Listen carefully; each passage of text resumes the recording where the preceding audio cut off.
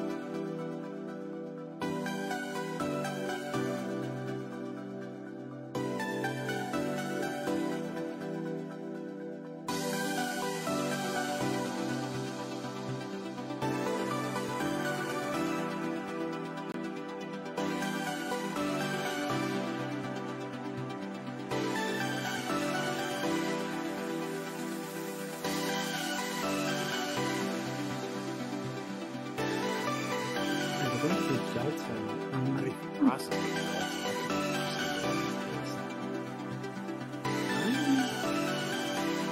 I don't have anything to say about this one. I'm not sure. Yeah, this could be interesting. We saw CSU do the unthinkable on this map. They did rather well going into it. It just it's gonna take a decent amount of effort going into this first this last point. This potential last one though. I don't think it'll be this, but it could be something interesting. Absolutely. I think CSU right now is just in a circumstance of like the pressure is getting on. You're in a little bit of stress. I would assume you're probably pretty stressed out given the last two rounds. You've been playing to the best of your ability and just narrowly having it uh, not be able to pull through. Yeah, these nail biters are really they really could just tug on the stamina for a little bit of CSU and you know if they're not careful on the side of Murray State, we could see a reverse sweep on the side of Absolutely. CSU. We've seen it happen before, so Ready for battle. yeah, we get to see the wouldn't was most obvious on the side of CSU. We get to see the Sigma and the Timelapser on the Zen, one of his more comfortable characters, if not one of his most comfortable. Yeah, you see the Pharmacy roll out yet again onto this. So yeah, this could be very interesting on either side. Absolutely. I think CSU's Current team makeup is definitely a lot better suited to handle things like that Fara Mercy, just given by the fact that Glyph, Land, and I'd even say Kakarot can probably be doing some pretty serious damage to the Fara Mercy. Um, Stop the payload. Try to show some disadvantage. let's see. Farmers are going down almost instantaneously. You see the res go out as well. Be able to fiend out those revives is such a strong thing to do, just given the fact of like being able to bring someone back without making them have to roll out is such a strong tempo advantage. You see Winter go down almost instantly. The Rock going down as well. Yeah, that was an amazing play by the Far there. Whipping Winter off and just taking that high ground for herself. That was really, really smart on her end. Absolutely, CSU taking a little bit of a down here, but I think they should be fine. If they can just get that rollout back. Ooh, getting picked off by that Far Mercy. Not where you want to be, but at the same time, yeah. You're just going to see a lot of this play until CSU can start shutting it down. I honestly wouldn't even think that something like a more aggressive counter to this would be a bad idea. Like, honestly, I think you could pull out a sniper at this point. Albeit, like, I think it's definitely contentious, but at the same time, they are literally denying you any sort of gameplay. This Far Mercy has sort of dominated the entirety of this round. Yeah, and then with the farmers, you're just taking so much space. You see the tank able to, because usually that's the tank's job, right? And yeah, the tank is just not able to. The tank on either side, on CSU and on the side of Murray State, the Murray State's tank is able to just flourish and just take as much space as they want, with their Farc sort of counteracting that in a way. A switch to Wrecking Ball on the end of CSU. Interesting. I don't think I've seen Winter on Wrecking Ball before. Something similar happened on Shambali that we don't like to talk about it anymore. But maybe it's just sort of a last-ditch effort to make something happen, but I genuinely don't know.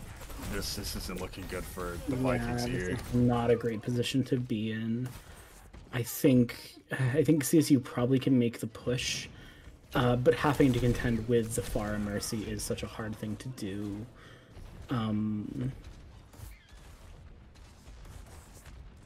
Like right now, CSU can't even get out of their spawn. This could be really dangerous. Winter just trying to get leverage back up, but it's really hard to take those like tank 1v1s when you're not really able to have everyone just sort of take their respective role out. And it's a little bit rough here. I'm not gonna lie. I'm not someone wanting to tank himself and just pressuring him out, but you see the res maybe. Diamonds are yet again with another pick there, just going absolutely ballistic himself. He says, "I will not get held here." Just trying to pull out those last stands. It's wow. Zen is legendary, ladies and gentlemen. Absolutely. CSU not giving it up just yet, even if they do have to hold this for, I think it's 4 minutes, 5 minutes, a decently long time. But I think CSU definitely has the skills to take it if they really, really have to.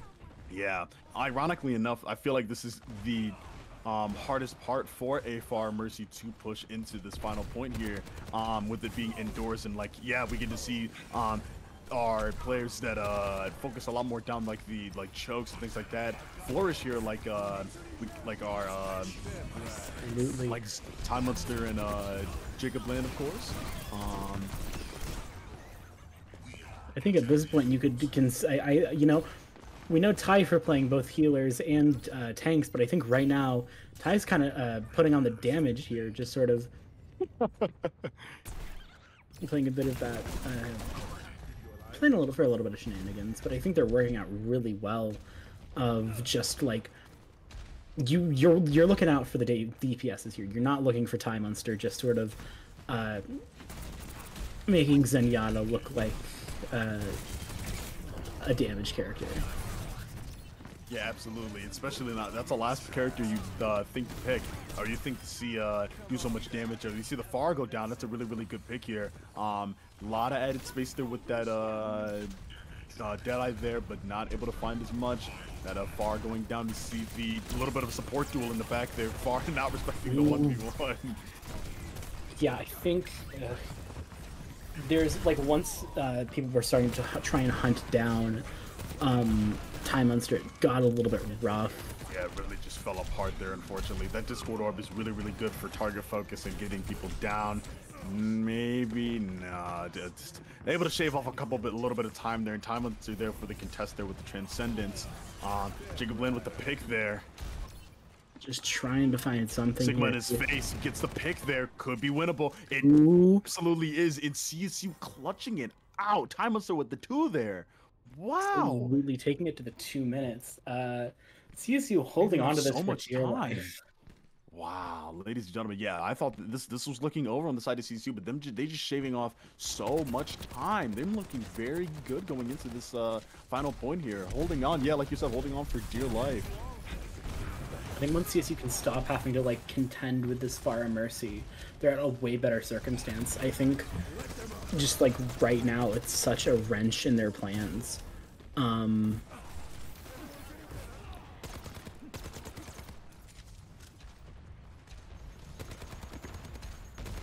See Winner get out, mostly unscathed as the Wrecking Ball, which is, yeah, very unorthodox pick, like you said earlier, but we're seeing it pay off very well, which is good to see, because I know Winner, he likes his comfort picks and he likes to use them quite well, so seeing him flourish on a character like this that he's not particularly used to makes me rather happy.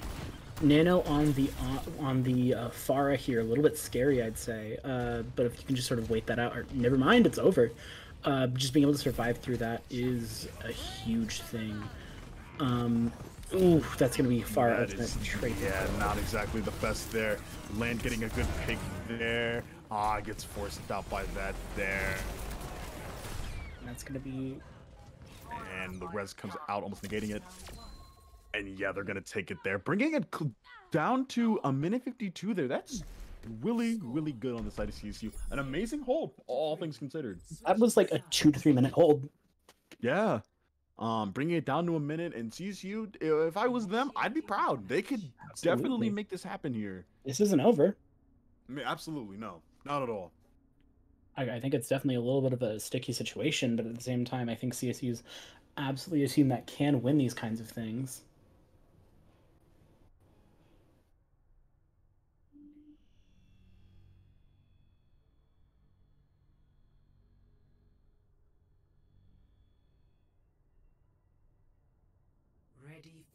Are you sticking with the ball comp? Alrighty. Ooh, we're gonna see a Pharah on the end of Glyph, probably trying to counter.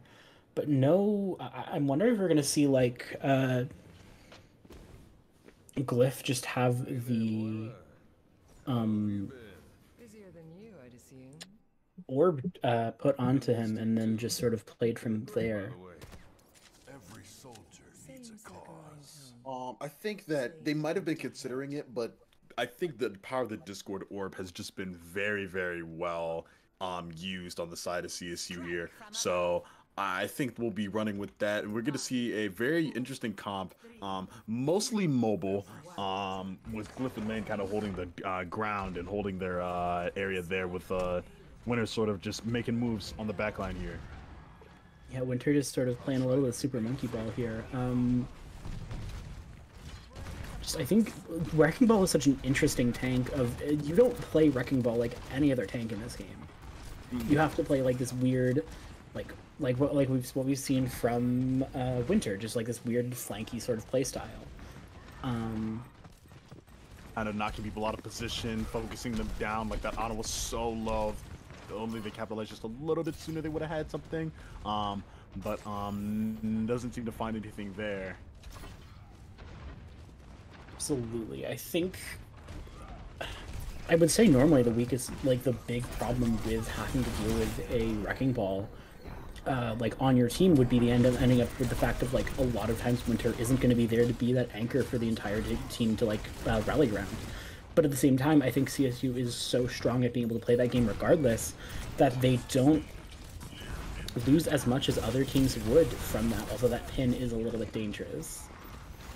Yeah, it's hard to react to that sometimes with the fade there. And yeah, just Kakarot getting caught there in that choke. Yeah.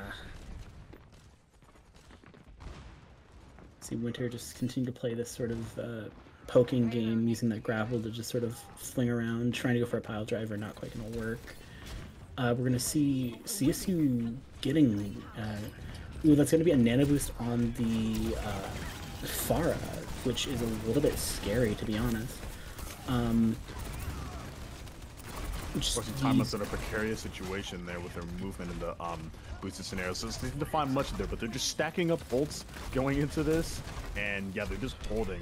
And they have all the time in the world to do so. CSU not really making a lot happen. They have 2 minutes on the clock. They need something. They need something, ladies and gentlemen. I think if they can get a good position to go for this Deadeye, it might be useful given the fact that I don't, aside from like debatably Valkyrie and then Earth Shatter, I don't think Murray has a ton of very good defensive ultimates. Like, wow, and we get to see that just go almost instantaneous. Even with the good picks there, it just didn't seem to matter to them, especially with the shutdown of the mines, just the barrage onto Jacob and the barrage just cleaning up the rest of the mines. This is just rough, unfortunately. Not where you want to be as CSU. I think holding on land, you might need to pull out the secret sauce for this one. Yeah, we're gonna we might need to see a Jacob Land Classic going onto this. Oh, and that's not what you want to see. Oh no. But that's a good counter pick maybe there. Oh, that's so unfortunate. Yeah. Good to see the switch to the Lucio there. Hopefully trying to make amends with this with some sort of brawl. But it's looking rough for CSU. They're not out, but it is just looking tough. I don't like where I am if I'm CSU here. Yeah. Taking some sort of an aggressive approach here. Far does not have barrage, so they're not entirely and yeah, we get to see them just doing some absolutely silly things going into this, getting the pick there. Silly works, ladies and gentlemen. Yeah. If anything works, it's silly. They gotta believe in it. They gotta believe in the heart of the bit. Absolutely, and with the 3 on, maybe we get to see them wrap around this corner here, and to see Winter just taking some aggressive space there. Lult's building on either side. CC with the 1 and Murray with the 2 coming on here, forcing out the space there with the Deadeye. Gonna be tough to peek there. It's not going to get anyone, which is the important part. But CSU is stuck on overtime. That's an anti-heal grenade from... Nano boost comes out. That is so unfortunate there. Yeah, it's really hard to play into that. With the trade, but the Pharah ult really just evening this game out, and unfortunate. Absolutely, yeah. CSU just getting 3-0. That was rough. That was rough. Very rough. I think like Murray just had everything they needed at every instance, and they just knew how to use the resources. Yeah, I don't think CSU played particularly poorly. I just think Murray played particularly well. Like we saw 3-minute holds from CSU. I don't think you can call that particularly bad, but at the same time, you're in the circumstance of you have to play into that strong of play. Yeah, and the thing of it is, it's like when you're playing up against certain things in Overwatch that aren't particularly like meta divining and aren't like just unorthodox things that might not be prepared for. It is tough. Yeah, Absolutely. Definitely not something you want to see going into the playoff season. But hey, CSU is in the regardless, and they are in good shape. We hopefully will see them bounce back from this when they'll start. But other than that, I've been Vanguardus plus VGS plus Draw, whatever the heck you want to call me. I've been Silate, and this has been a wonder to be able to be here for this season. Unless you've got any closing comments, I think we might be heading out. Yeah, absolutely. Thank you guys so much for coming. Thank you guys so much for the watching and supporting CSU as always. You win some, you lose some. CSU is still looking great this season. It happens. Even gods bleed sometimes, and I'm proud of them regardless. They put up a good show today, and Absolutely. regardless, we saw some great Overwatch. That's what's most important. We saw good Overwatch today. Absolutely. Thank you all for your time and have a great night. Yeah, thank you guys so much.